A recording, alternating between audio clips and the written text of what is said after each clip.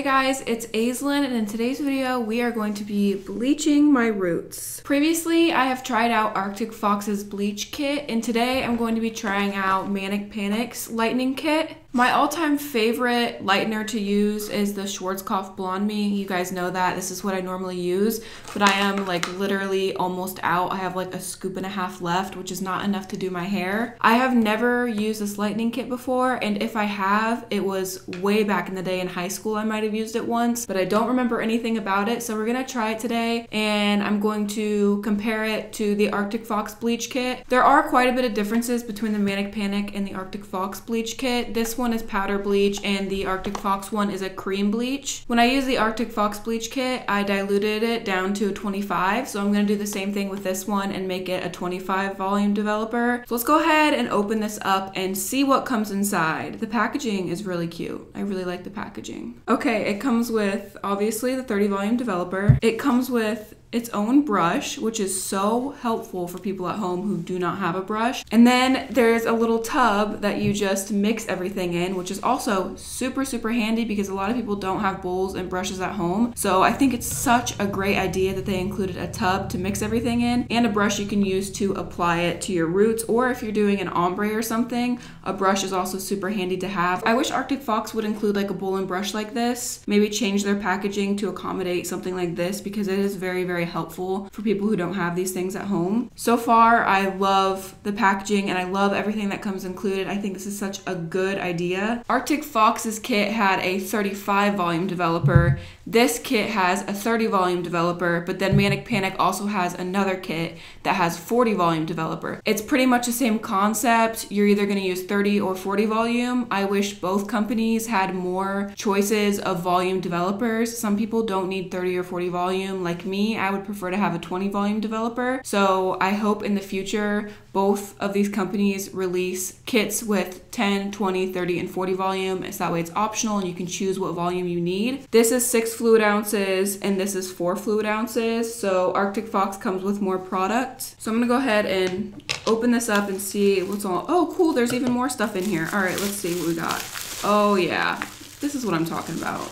Look at this nice ass shower cap, okay?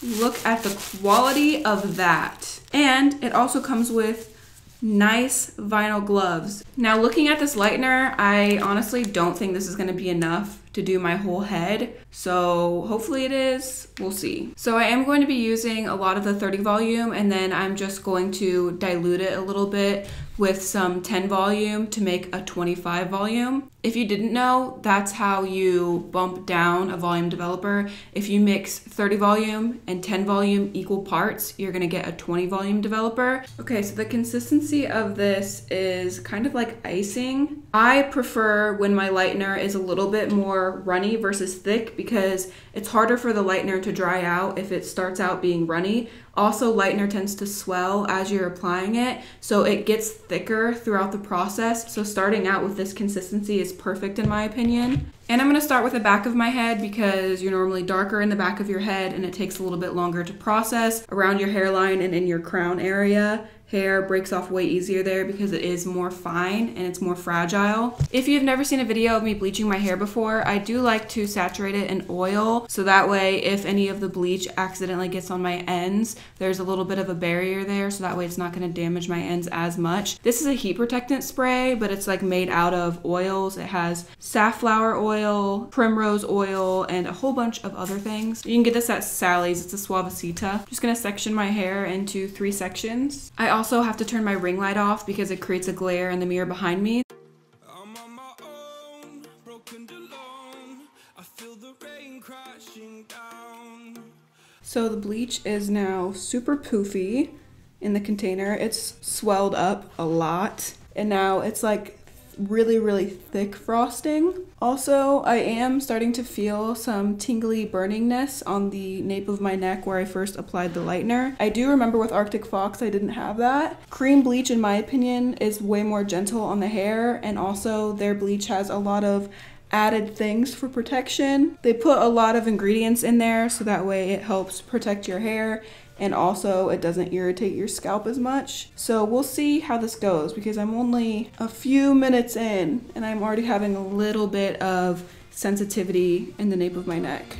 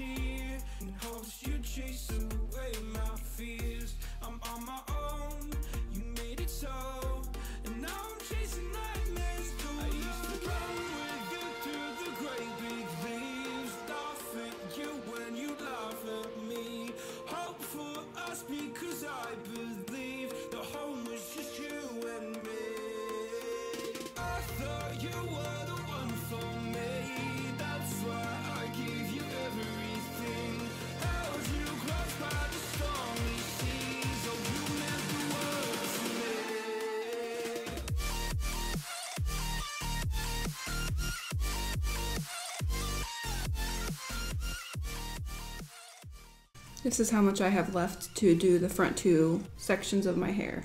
Not very much.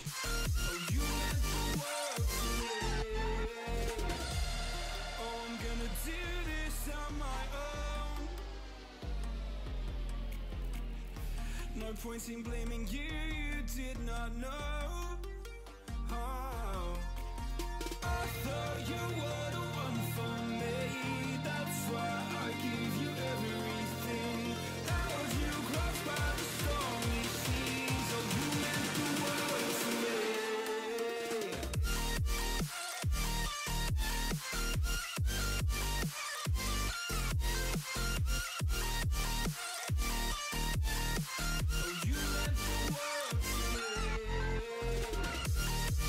Alright, so it's completely gone. I scraped it clean. I'm gonna go ahead and mix up my Blonde Me bleach to finish this section right here.